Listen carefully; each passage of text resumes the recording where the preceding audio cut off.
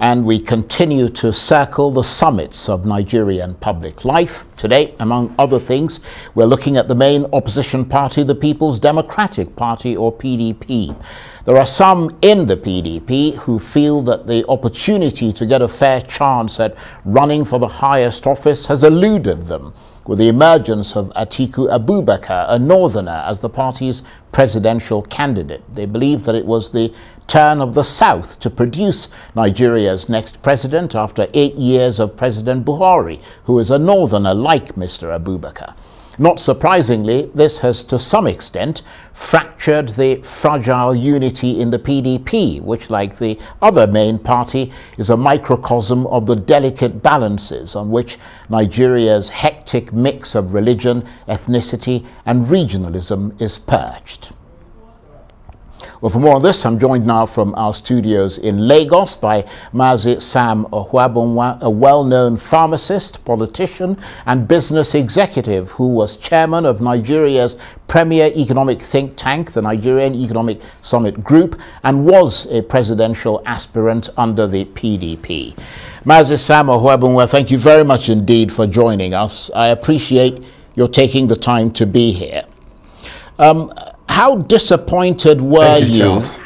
Sure. How disappointed were you with the PDP when it endorsed the emergence of a northern presidential candidate for 2023 in preference to someone like yourself from the South?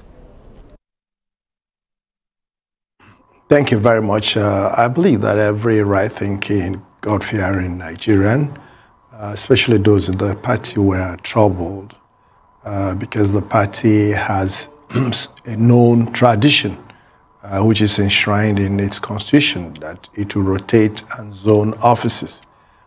So we kept hoping that somehow or the other, the party will stay by its norms and keep to its constitution.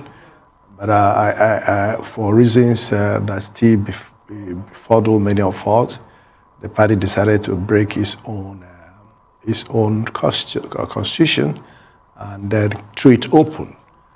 So many people who believe in principles, who believe that what is right, what is fair, who do not change with the weather, who do not preach doing things out of personal convenience, we felt unhappy about that. But there was nothing we could do. One man or a group cannot overrule the larger part. So since the party had taken that decision, we had to go through with the primaries, hoping that somehow, that maybe at the end of the day, the delegates will vote in sympathy with this position, but it didn't happen.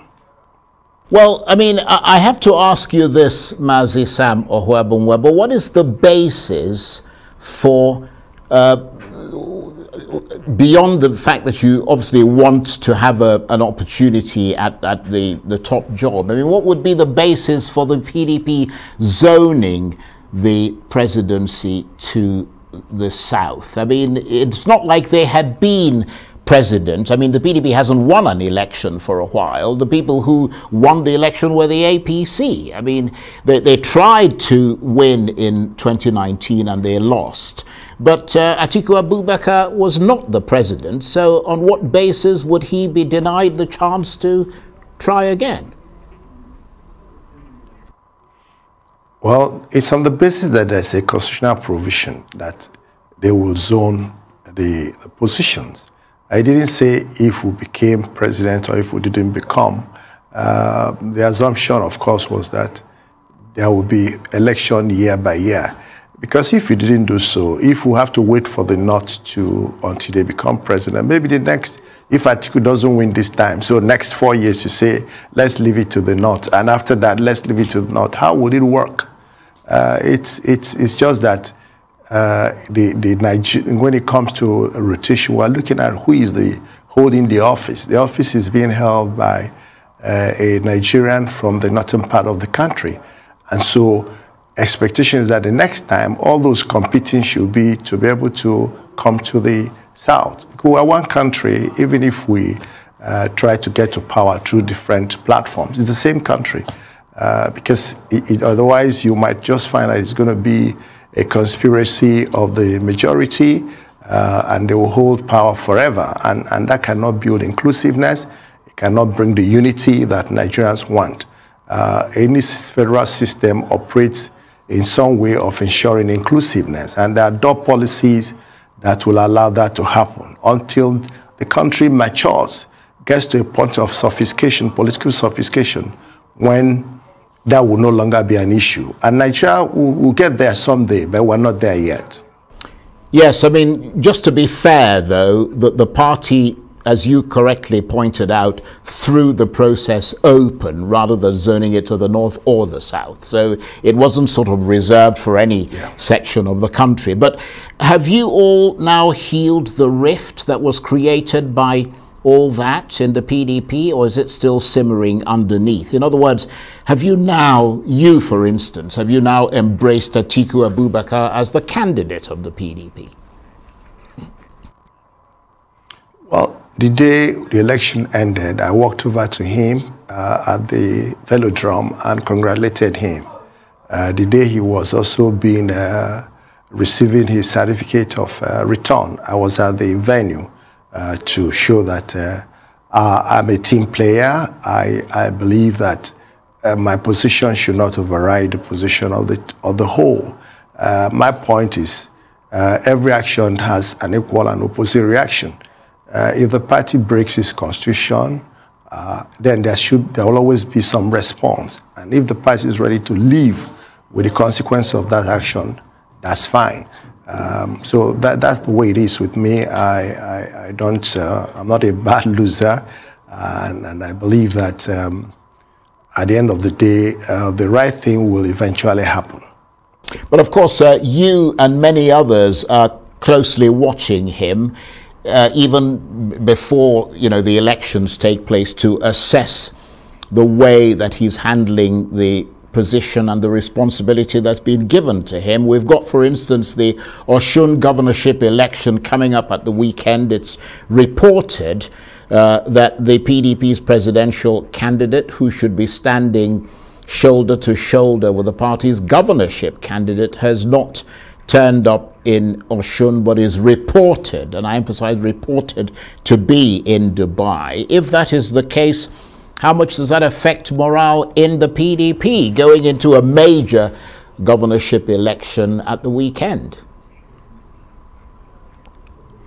Well, the way it happens is that the leader of a team, the captain of a team, if he's meeting a game, certainly there will be an impact on the rest of the team members. I wouldn't blame that for what happened in Ekiti, but it's clear that his absence and what I might think the party didn't put up its best in Ekiti, and that may have affected the results. We're hoping that the Osun election, the party will rise up optimally and mobilize maximally to claim Osun, because Osun rightly belongs to PDP if we look at what happened at the last election. And I think this was a great opportunity to reclaim that lost opportunity. But nobody can take that for granted, because the APC is on the ground and they are government in power. They have the resources, and we know in Nigeria its power of incumbency is very strong. It's a very strong factor, and of course the ability to raise sufficient war chest is another factor. So Osun is a tough battle for PDP, but it's a winnable opportunity, because I think the Osun people really want a change. But like everything else, it's not for the asking, it's for the taking. And if PDP does not put its best act, it will be very, very embarrassing to lose Osun. And so I'm hoping that the PDP presidential candidate, Turaki, will be back in time to join the campaign. I understand the PDP has a mega rally on Thursday. It's our hope he'll be there to raise the morale of the Osun people and the rest of the team that is going to fight this battle. It's going to be a tough battle, and every hand has to be on deck. And presumably your hand is on deck as well, is it? Yeah, my hand is on deck. I don't get into a game, and I play to the best of my ability as long as my hands are required. I am willing to give of my hands, but as you well know, you can only do as much as you can do, and as much as you're allowed to do, and as much as you're encouraged to do. I think the party has to motivate everybody. It has to go out of its way to motivate and harness all the resources it has to be able to, put a good fight in 2023, starting with what is going on now. And I think the party hasn't quite risen up sufficiently to that. My prayer, my hope is that the party will rise up and mobilize, motivate, and harness. It has a lot of resources, a lot of potentials, but so far we're just still watching to see that we get to that level where everybody will be invited on board and encouraged to put the best, so that together we can push to win the election. Well, let's turn to the other big issues of the day, Mazi Sam Ohuabunwa, and one of them would have to be the APC's Muslim ticket. What's your reaction to that? Well, I think it's an audacious move by Siwaju. It runs against the current. For me, as I've said earlier on, even in my writings, we do hope that Nigeria will get to the point someday when these issues of religion, the issues of ethnicity, and all that will not count. But we haven't gotten there. It is a denial to think that we have arrived there. We haven't arrived. Actually, we're getting close to there. I mean, like people keep referring to 1993 when we had a Muslim ticket. Two things happened. That ticket didn't actually materialize eventually. The result was cancelled. But at the time, people were not quite conscious. There was not this feeling of consciousness. But our leader since then has broken the country. Since then, through all forms of ethnicity, hegemonism, all kinds of attitudes that showed that religion and ethnicity became the defining part of the defining considerations to be in power. The demand for balancing, the demand for zoning, the demand for rotation has gotten worse, much worse than it was in the 70s, 80s. Why? Because our leaders subsequent over time, and it has been in a worsening or an increasing crescendo, if you want to use it that way, we have begun to run our country without consideration that this is a multi-ethnic country, a multi-religious nation, where we need to provide for inclusiveness. The founders of our country from the beginning knew this.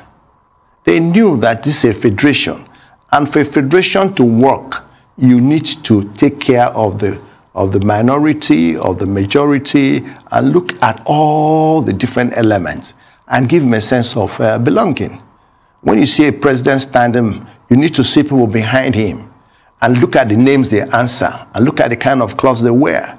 When you see a governor standing, you need to look at people around him. But we have gotten to the point where a president is not conscious that all the people standing around him are wearing the same type of dress, they are answering similar names, right, and maybe belong to the same religion. So that is causing this push for everybody now saying, maybe the only way I can get a bit of opportunity is that my own person is there, person with my own religion is there, right, person with my own ethnicity. So this is what the issue is, and like I told my party, haven't broken the zoning policy, there are going to be consequences. Right. Okay. Let me just come in there. APC. Right. Because I don't mean to interrupt you. We've got less than a minute and a half left. Both the main parties, the APC and the PDP, essentially throwing convention to the wind. Zoning is out apparently from the PDP and religious balance is out from the APC. Given these are the two leading parties in Nigeria, what do you think the implications are for national politics, equity, stability, justice and so on in this country? And as briefly as you can. We are increasing the possibility of disruption of national unity, possibility of disruption of national security. Agitations. I mean, let's be fair. You know, if somebody says it doesn't matter, Muslim ticket, it's the same person who says it doesn't matter zoning. And yet, when it was his own turn, he said if we didn't zone, the country would break up. If anybody tried somewhere to have a Christian ticket, many people are not going to be happy about it. The same people are saying it doesn't matter now because they are on the side of benefit. So I think we need to get to the point where we need to be fair and be principled and stand for what is right. I have a lot of Muslim friends, a lot of Northern friends who believe that they will vote for any person, even though some of our political leaders are making it look like the Northerners can only vote for Northerners. When do get to this point, and Muslims will only vote for Muslims, I think it's a wrong narrative. And I believe that it's going to be dangerous. But thank God the people of Nigeria have alternatives. I mean, that's why we are happy that it's a multi-party system. So those who are dissatisfied or who are not happy with this, have another way, some other ways to express their feelings. So that for me is the saving grace, but certainly would be a problem. Yeah. Mazi Sam Ohuabunwa, I want to thank you very much indeed for joining us today. He's of course a well-known pharmacist, politician, business executive and former presidential aspirant under the PDP, and he was talking to us there from Lagos.